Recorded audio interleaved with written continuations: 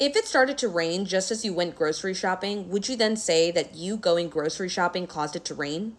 No, because there are so many other factors that influence whether it rains or not. And while there may be a correlation between you going to the grocery store and it starting to rain, that does not necessarily mean that you going grocery store shopping caused it to rain. Why is this important? Because of this concerning press release.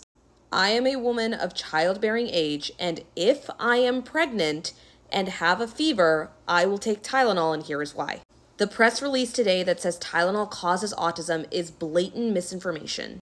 In fact, there are studies that say the exact opposite. In 2024, a group from Sweden published a landmark study in which they showed that there was no association between Tylenol usage in mothers during pregnancy and rates of autism and ADHD in their children. Let's dive into that study a little further. This study looked at over 2 million children and Tylenol usage in their mothers during pregnancy from 1995 to 2019.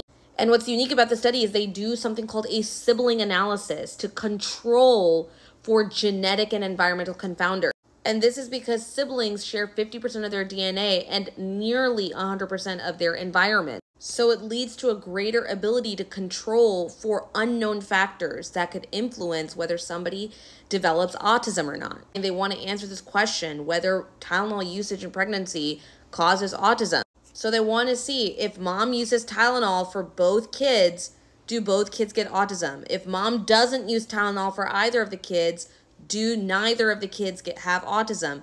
If mom uses Tylenol for one kid, does that kid get autism? And if mom doesn't use Tylenol for the other kid, does that other kid not get autism?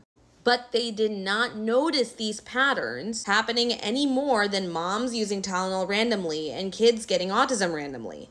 This press release with this misinformation concerns me because oftentimes when pregnant mothers develop fevers of any cause, the only option they really have that's safe is Tylenol. And not treating a fever in pregnancy can have really bad effects on the baby. So if you are pregnant and you have any concerns about Tylenol, please refer to the literature and talk to your OBGYN.